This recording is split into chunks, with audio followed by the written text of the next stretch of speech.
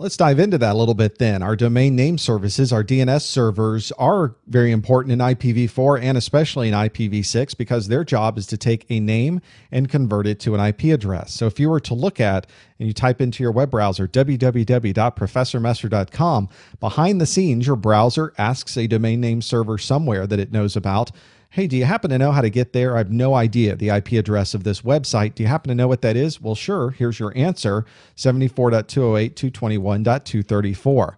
Obviously, these are very, very important resources, very critical resources from a security perspective. First, if somebody takes down your DNS, they could essentially take down people's access to your services because I don't have a list of everybody's IP address. I rely on my DNS server for that. You also have to be careful that nobody gets access to your DNS server and changes the IP addresses in there. If somebody was to do that to my DNS server, they would type in Professor Messer and might end up at a different IP address, perhaps even one that looked exactly like my website, and that is phishing. That's a problem. You could ask people to put in their username and password thinking they were putting it into a real website, and they were not. That is something that does occur. It's very rare to have somebody break into a DNS server because security professionals understand how important that resource is, and they tend to keep that very, very secure.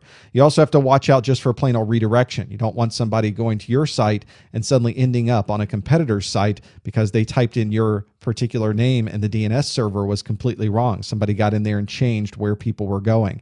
So domain name service is incredibly useful. The way you would perhaps even look some of these up is to use the nslookup command. And if you use nslookup of www.professormesser.com, it even tells you it goes out to my DNS server, which is 8.8.8.8. That is Google's DNS. And it says, here's the answer. Professormesser.com can be found at 74.208.221.234.